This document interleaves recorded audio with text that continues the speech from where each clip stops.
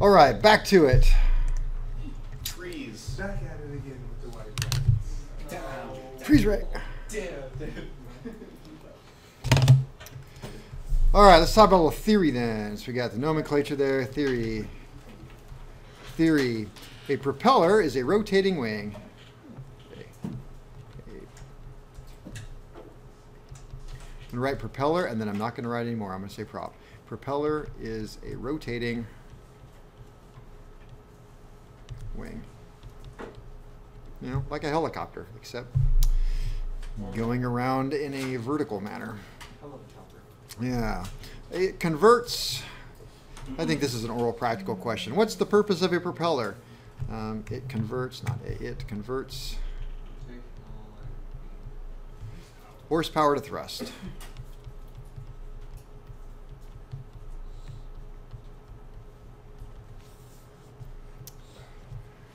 All right, then we have the blade element theory.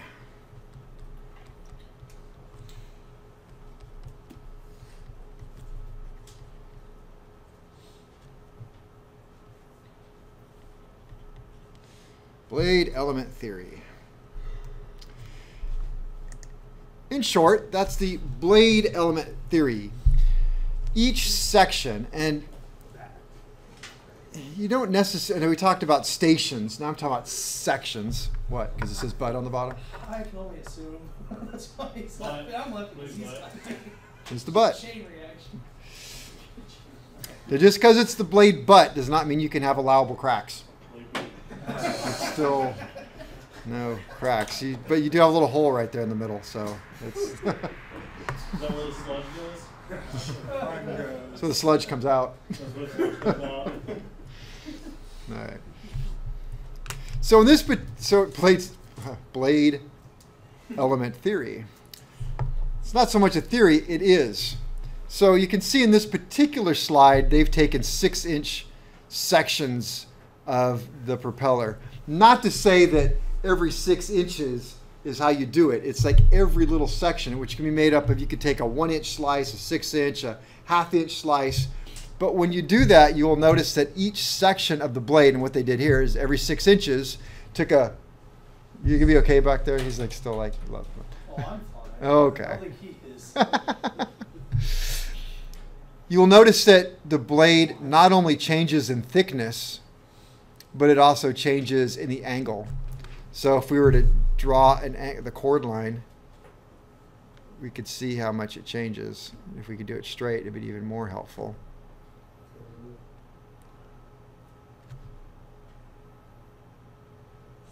So you can see how it changes, right? And it has to do that for a reason, and we're going to talk about that reason. It's going to hurt just a little bit when I tell you about that. Like, what?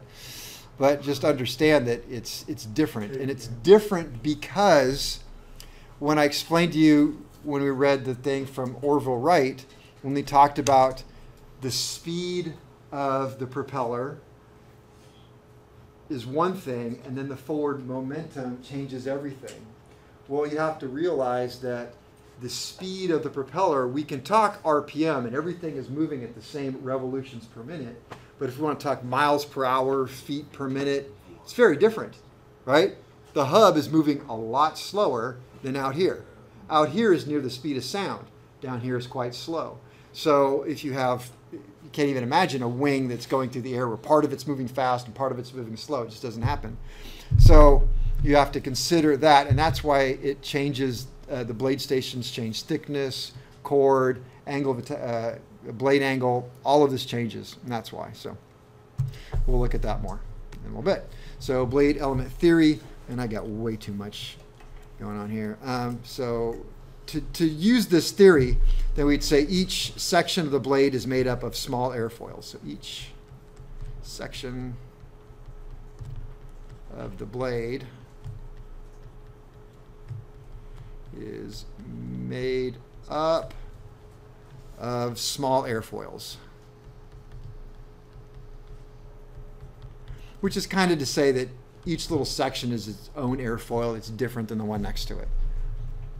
And that was done by an engineer. Said this section right here should look just like this to be efficient. Well, okay, now let's move down 6 inches. Well, this is going to look a whole lot different. So, and that's why blades look different. You know, who is working on the one on the bench? You guys working? No. Yeah, you guys are like, well, there's these templates that you slide over. Like, we can't get the template slid on. Well, yeah, because the blade is thin and it gets fat and it gets thin again. Take it apart. Move it. So each section can be any size. Can be any size. But for simplicity, assume each section is 1 inch. Oh, the slide had it at 6. Any size, but for simplicity, assume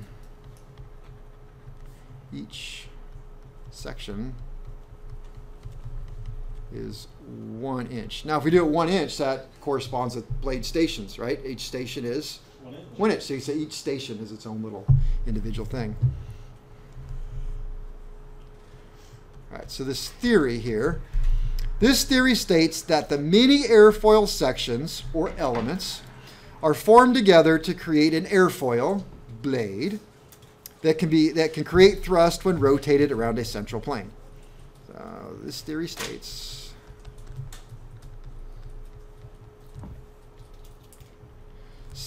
that the many airfoils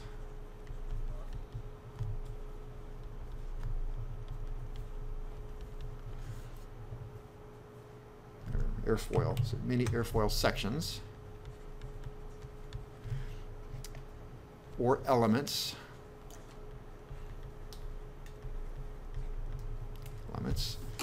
are formed together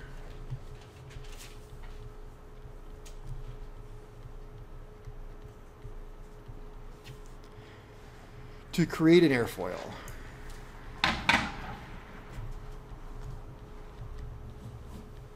Well, thank you for joining us. Or blade.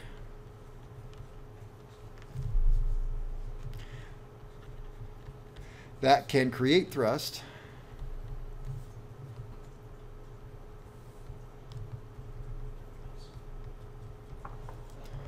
when rotated around a central plane.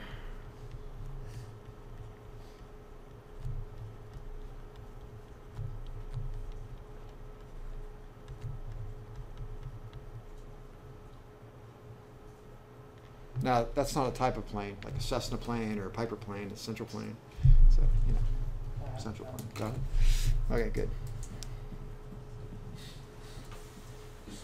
I know. Was it Michael and I, we flew, we just went to warm up the airplane, and we came back and we landed, and some guy was coming out, and he's parked right next to my hangar, and he's sitting there with his engine running. And I'm like, I need to get right there. And he's like waiting for me, and I'm waiting for him. So I finally got on the radio. I'm like, hey, it was a little Comanche guy. I'm like, hey, I need to park right there. You're my parking spot and get through there. He goes, oh, I'm sorry. I'll just go around you. So I'm just, what do you say? I'm just looking for a friend. Oh, I got on the radio. I'm like, yeah, aren't we all though? When he came back, he's like, ba-dum-dum. All right, caught up? Each element is designed to operate at its best angle of attack. In other words, live its best life. I can just start talking to you guys like, you know, your age. Each angle is designed to live its best life.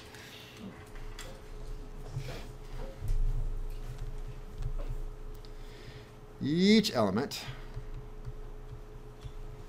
is designed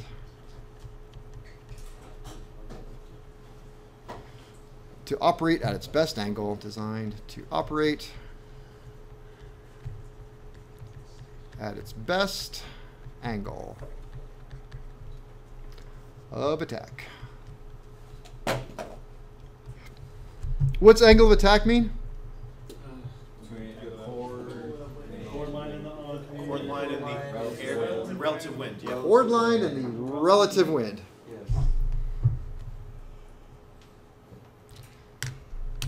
So in other words, I'm flying a high performance fighter jet, and I've got a 100 mile an hour wind coming this way, but I'm doing 500 miles an hour straight up. What's the relative wind? 0. Well, 590. It's pretty close to 500 miles an hour this way. This is going to be. I should have said 20. 20 this way and 500 this way. The relative wind is coming right down that wing. at best angle of attack. Let me see, where am I at? Since each section moves at a different speed.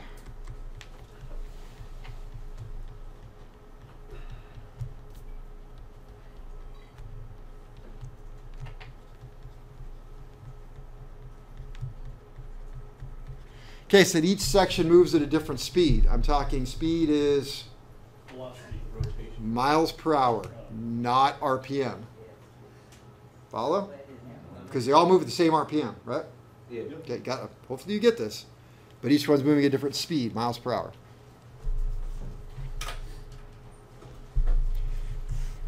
So each section may have a different chord, thickness, and angle. Each section may have a different chord. That means the width. Thickness. That means thickness. Or angle. Which is the blade angle, which translates into angle of attack. Okay, the tips move much faster than the hub. Move faster than the hub.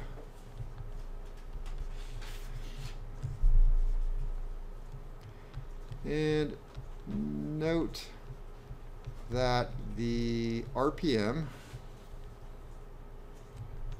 is the same for all sections.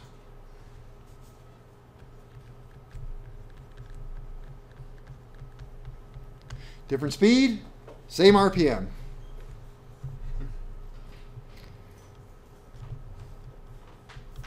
All right, this gradual change in blade sections, how they change as we go through, is known as pitch distribution.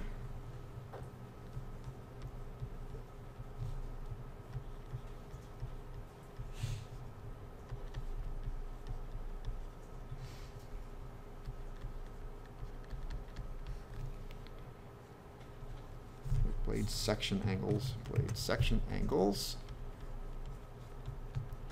is known as what? Pitch distribution. Yep.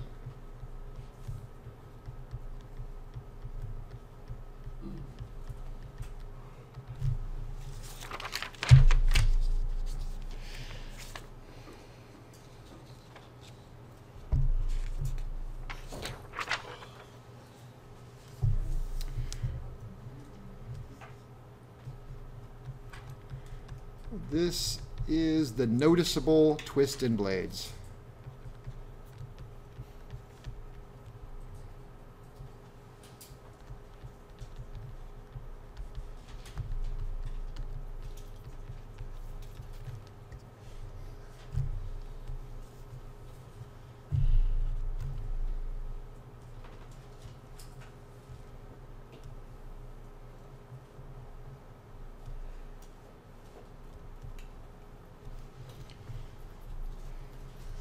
All right, thrust.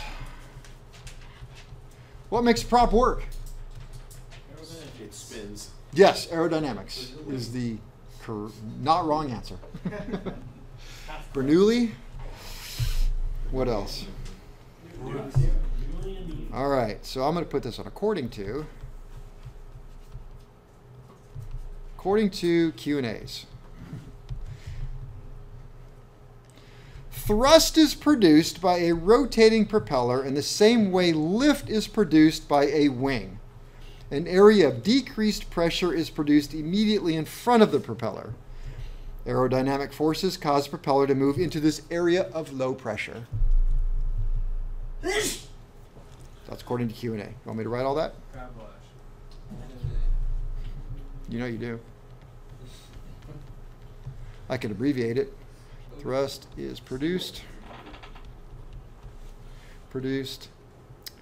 by a rotating wing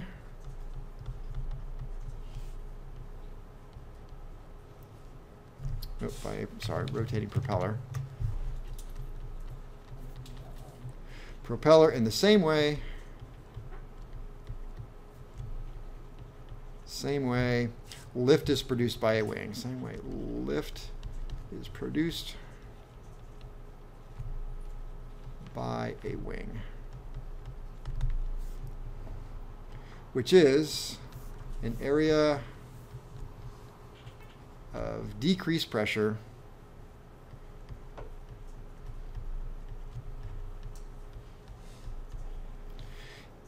is produced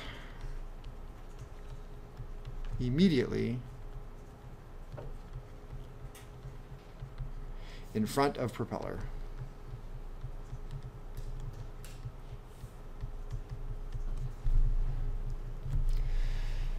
And of course, aerodynamic forces cause the propeller to move into low pressure. You like it? Yes. So far.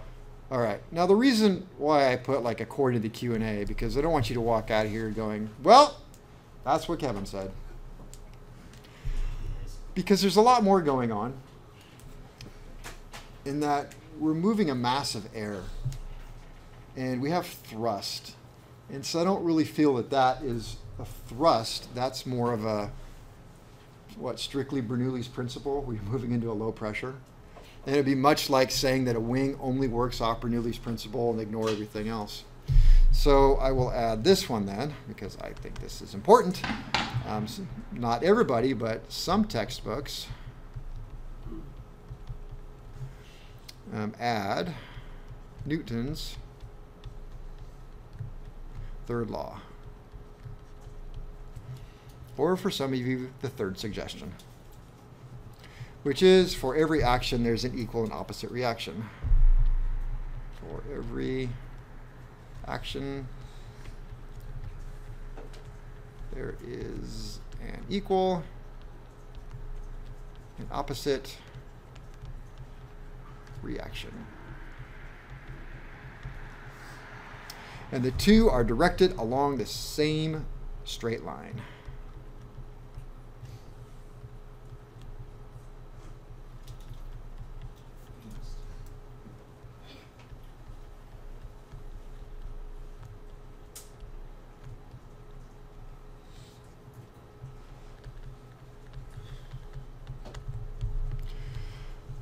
All right, so what's action one? For every action, there's an equal and opposite. What's the opposite reaction we're looking for? Plane to go forward. All right, so what is the, so we can start with, what is action one? Moving forward. Air pushback. Action one, acceleration of a mass of air by the blade towards the rear of the plane. No, that air itself moving. Air itself moving. You ever stood behind a plane with the propeller spinning? Yes. Yeah, it's a lot of thrust back there. A lot of wind being pushed backwards. So acceleration.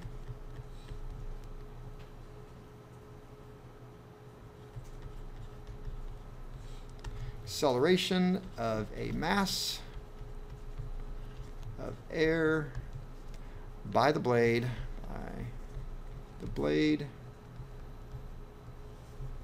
toward the rear of the airplane.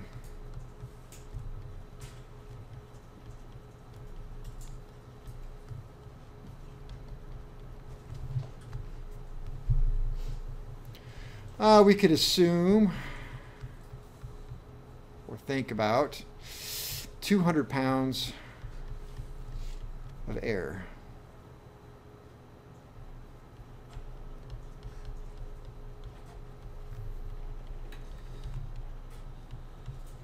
All right. So we accelerate 200 pounds of air towards the rear of the plane. That's action one. What is action two? Air pushes on the plane. Action two. So that was, remember, every action there's an equal and opposite. So the opposite reaction then is? Pushing the air, pulling the plane. Okay. The plane is then pulled forward. You push 200 back, so you got 200 forward. Plane is pulled forward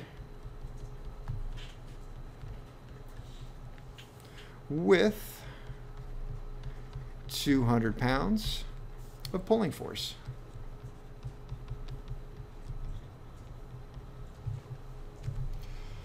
So we put those two together, and it sounds just like a wing to me. But I don't think that you can leave out one of either one of those. It's all part of the same equation. just like a wing. You do have Bernoulli acting. You do have this low pressure in the front, just like you have a low pressure on top of a wing. You do have Newton's third law, equal to opposite reaction. You have the angle of attack coming up and striking a wing bounces back down. So that bounced down, and you have the wing being pushed up. Same thing with a propeller, moving a mass of air forward, which drives rearward, which drives the plane forward. All right, that's your theory. Now I'm done with that.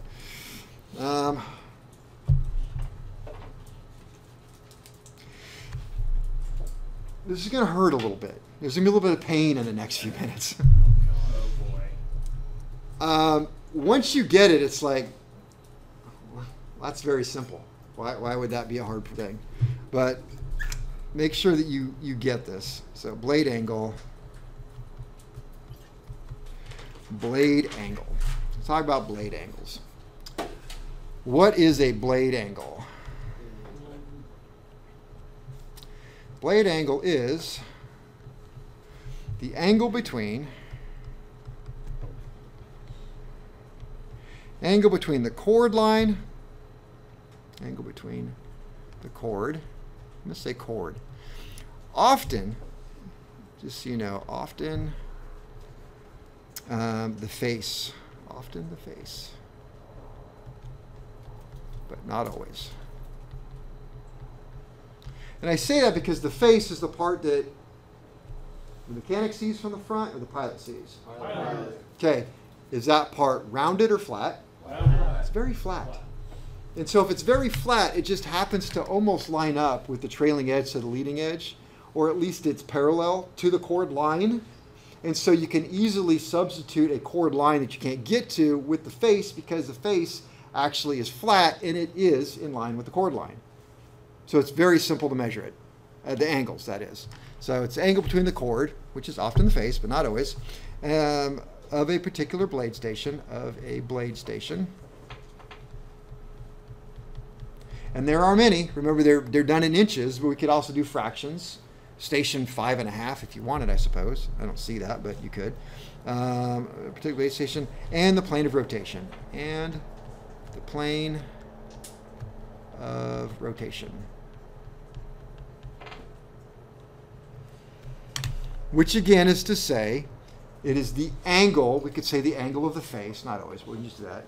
The angle that face is making in reference to the plane of rotation. Now, thankfully, if you look at a propeller,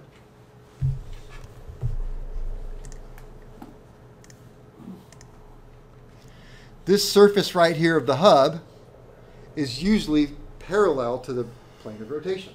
It's a flat surface up there, and the blade's going around this way. So if you could measure the hub, call that 0 angle, and then next to it, the blade is doing this, well, you could just measure the difference between this angle and that angle, and you're going to pick it up. That's what I'm talking about, okay? Everyone's with me so far? Okay. I got to figure out where I'm going to lose you, because I'm going to lose some of you. Same thing here, these lines that I drew, right? That is the blade angle. And let's see here. We're going to talk about different things. Sometimes we'll say pitch when we mean blade angle. And that's the way mechanics talk. And so you kind of got to get used to it. And I would absolutely never want to correct somebody unless it was really important to the conversation. But if it's a fellow mechanic and they're talking about, well, you know, the blade angle here is set to this and this blade angle versus somebody who said the pitch here and the pitch there. And the pitch is actually something else, but it's used interchangeably. So just be aware of that. So don't get all hung up on it. Wait a minute, you said pitch. Did you mean blade angle? Most of the time it's interchangeable. The proper thing to say is blade angle when you're talking about these angles. All right, so blade angle. Where am I here? Blade angle, that's what it is. All right, to create thrust, the blade must be set at a certain angle to the plane of rotation. So to create thrust, a blade must be set at a certain angle,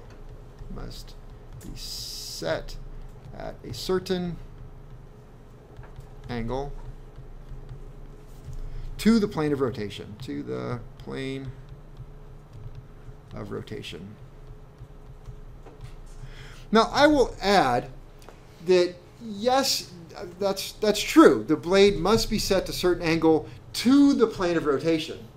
So somebody would write that in a book, an overhaul manual, and that's one of the things you're going to do is you're going to have this fixed pitch propeller, and you'll be checking all of the blade angles because they must be at a certain angle to the plane of rotation, because some engineer has figured out that this is what the angle needs to be on this prop that goes on this engine that goes on this plane to make the thing go forward.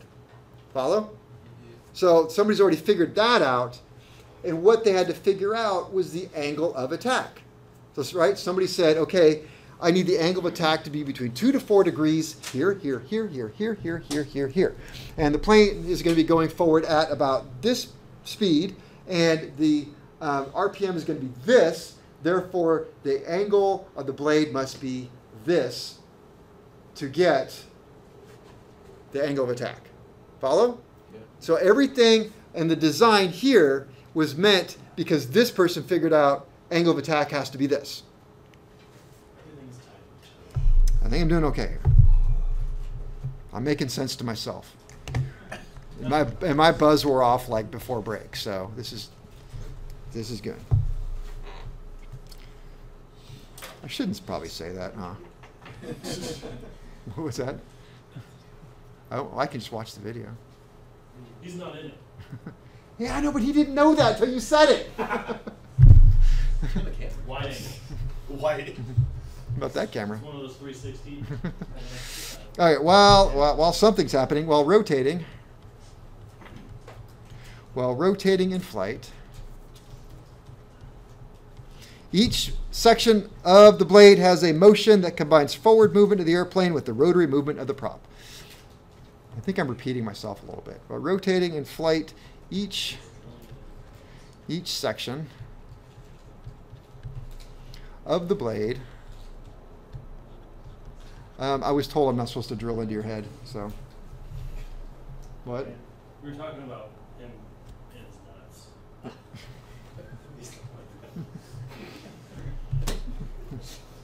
Salty. I'm just going to write.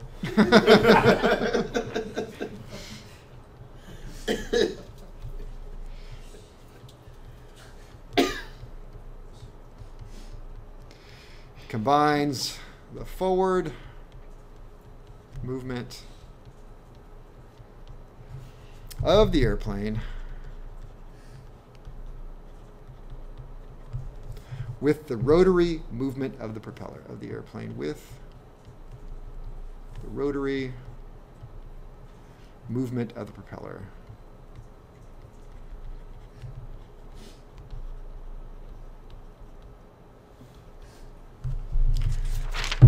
I forgot. In good teaching practices, you're always supposed to tell your students why this is important to know, all of this stuff. So I'll tell you why this is important. Number one, you got to know it to pass the class. Number two, they're going to ask you on your oral practical all these questions. Number three, when I interviewed for this job to get the full-time day, you have to do a presentation, a teaching presentation. And they also ask you very technical questions. And one of the questions, not forget this, one of the questions was, does the angle of attack change on a fixed pitch propeller? Not something I had thought about in all the years I built engines, because it's not really relevant to your day-to-day operation. You need to know how to put it on properly, safety it properly, inspect them, but you don't really think about the angle of attack, so you have to know that. Does it? Yes. Yes, it does. All right. This is where it's going to get a little painful. Make sure I got everything. A, B, C, D, E, F, G. Okay, so this brings me to number 4. Was there a 1, 2, and a 3 somewhere? Oh, you got me? Yeah, you're my guy. Don't see 3, yes, see 2. There was no 3s? 2, theory. Uh-oh. Oh, wait a minute, because I'm missing a page. That's why I jumped to something here, and I'm like, well, that just doesn't make sense. Well, here it is, way back over here. Okay. See, good thing I checked with Michael over here. All right. Never mind. 4. Okay. It's not going to hurt. We're back to less pain. All right. The blade has a path through the air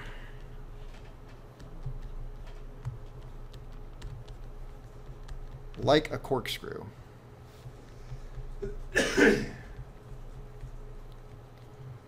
Or screw, or bolt. Because I don't think it's appropriate to use the term corkscrew, because you always want to speak to your audience. And as I look out at my audience, a corkscrew is something that you would use for a fine bottle of wine. Most of you probably open the fridge and get it out of the box. So Or it's the crack top one. You just it's just pop it off. Yeah. My boss doesn't open it, just comes in the bag. all right. So I don't know. I got a good story that involves that too, that I can tie it into airplane if you wanted to hear. I didn't know if you twist it on it would pop open on its own. It freaking scared me. We had to do a weight and balance on a citation, or an aircraft. And inside the aircraft, they had wine in there. And so obviously that's not part of your weight and balance. You had to take the wine out. And we had somebody working for us who was quite the snob, better than everybody else, and made it known that you had better cover the wine up because it will go bad if you let it get exposed to light. And of course, you're working around a bunch of mechanics. You know, that's why I only drink wine that comes in a box. I don't have to worry about that kind of stuff. It's like, Not wrong. If it's in a box. I know. It's exposed to light. But how do you let it breathe for half an hour? How do you aerate it? Oh yeah, we can go with this slide for a minute. That's what I do with the baggage partially. You're going to have to kind of use your imagination and that's not the word I want. You don't have one. So what am I saying? People say, well, I can't imagine that. I'm like, well, is that an imagination problem? Or, you got to work on your conceptual ideas of things. Like, for example, this is a 4-bladed propeller we're looking at. And so what we're looking at is the plane of rotation going this way through the hub. Notice it's parallel to the flat part of the hub. Yeah, that's what I said before. And we're looking at the blade angle of this blade right here, which they actually have it with the face of the blade, which is flat. So there is my blade angle. Yep. It is the angle between this flat piece right here. I can draw lines. Of also this face right there to this is the same angle as this to that. All right? Even though my picture doesn't look like it. Just make it a parallel. Just making it parallel. Yep. So it'd be the same angle, just not quite as far out there. So plane of rotation, blade angle. So that is the blade angle. Next one. We're going to talk about this a little bit later. We're going to come back to that. That's the part that you're going to hate. Part I just said. The blade has a path through the air like a corkscrew or screw. Very similar to that. The amount of bite that the blade takes is determined by the blade angle. High pitch equals big bite. Low pitch equals little bite. All right, so let's talk about that. So low. Like fine No. Very simple. You push the blue knob in. You want coarse threads? You pull the blue knob out. Or unless my plane is black. I don't know why Cessna made mine black, but they did. Racial equality. Nope. Or you simply, now even in a fixed pitch propeller, like say on a little Cessna 150 or something, you get a choice of propellers. And you may want, if you live in an area where you're flying off a grass strip that's very short, you need to fly, you need to get up quickly, you're going to have a fine pitched screw because it's going to allow a higher RPM. If you were living here at McClellan and you're flying off a 10,000 foot runway with your 150, and then you have your other one, so you get grass strip, you take off grass strip, high RPM, you get up, you're flying, you're going to do a whopping 85 miles an hour. Right? That's really slow. So you move your plane from there to here. Now you're flying off 10,000 feet, and you're getting off in the first 500, and it's taking another 3 minutes to get to the end of the runway. So you're thinking to yourself, I've got a fine pitch thread, right? I want a coarse pitch one. I'll go a little faster. See, I've it pitched a little bit more, coarse thread. Now, instead of 500 feet, it takes you 1,000 feet to get off. Instead of doing 85 miles an hour, you get up to 87 miles an hour because it's a 150. I'm being a little not generous to the 150, but it feels like it. Who has it? What is a 150? It's about right. It's not doing. Yeah. And anybody in here had a 150, laugh all you want. I burn 6 gallons an hour. Kevin, how much you burn an hour? All of it. No.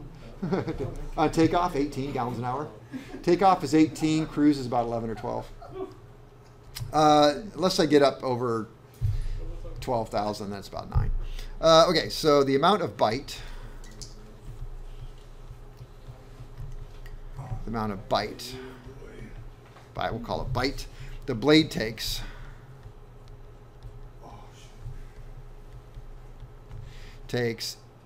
Is determined by the blade angle.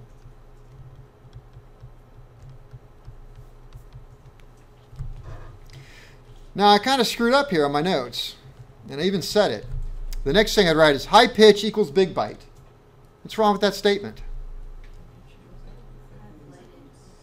I'm talking blade angles, not pitches, right? So I should say high blade angle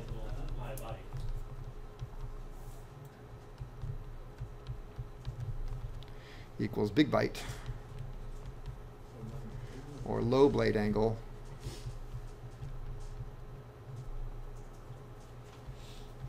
and I wrote angel here, so that was really helpful.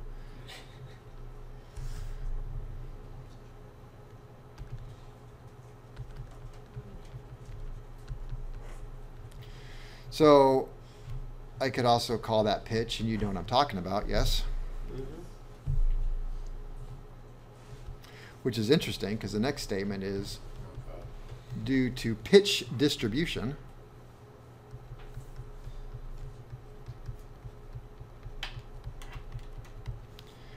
and twist of blade, which we already talked about, the blade angle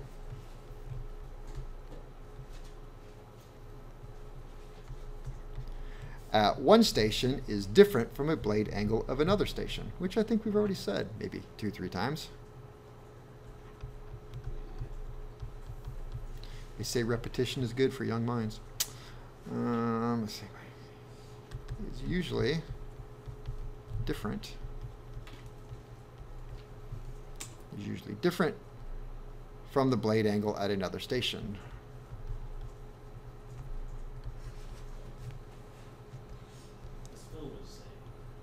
Say it one time, we're going to say that you've never said it.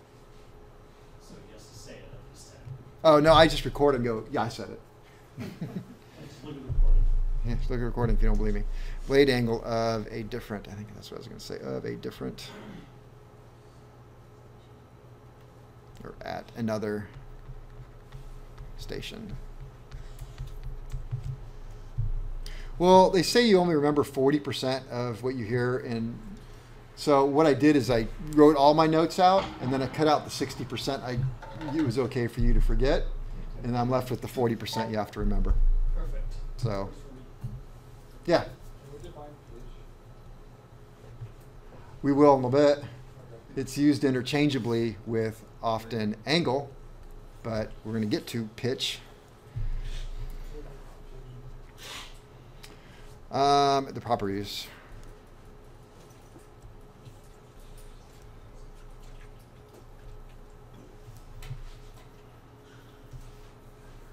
How long until I get into that? Tomorrow. Yeah, definitely tomorrow. Oh, I got a whole section on pitch. 27 hours. Page 7. Whole section on pitch. If you did 24, you'd come back here at 9 o'clock. So, Yeah, I want to come back by Just see, okay, because he has a good point. I mean, what is pitch? I don't want to leave you in it. Blade angle, technically, I hope you got, is the angle between the plane of rotation and the angle of the blade. We use pitch interchangeably, but when you use the term pitch, you're not supposed to. Pitch has two different meanings, geometric and effective. And pitch is just like a screw or a bolt. We'd say the pitch of a bolt, right? The threads per inch, which is the pitch. How far forward that bolt goes every revolution. That is its pitch. And to equate that to a propeller, that is its geometric pitch. How far, in theory, that propeller, which makes the screw threads, how far it goes forward in one revolution. That is its pitch, geometric pitch. Its effective pitch is how far it actually moved forward. Right. So if I'm sitting there with my airplane and I said this has a geometric pitch of, I don't know, just make, 4 feet per revolution, that's its geometric, but I've got my feet on the brakes, so I'm not going anywhere. Its effective pitch is 0. If I took my feet off the brakes and it moved forward at 3 feet instead of 4, then its effective pitch is 3 feet, and then its efficiency is 75%, which would be about right. Okay, blade angle. I got time? Yes, I do. Blade angle. Blade angle has a pronounced effect on the mass of air moved, as well as, it's an important point for mechanics, as well as something, engine RPM.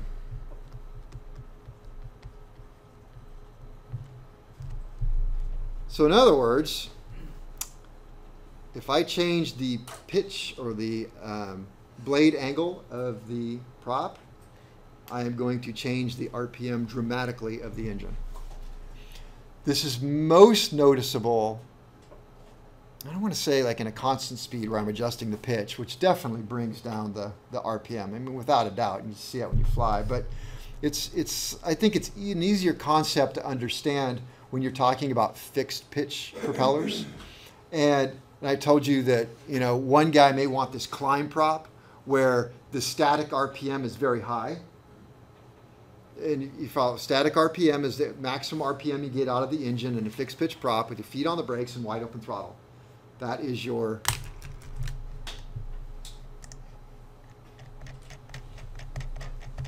static RPM.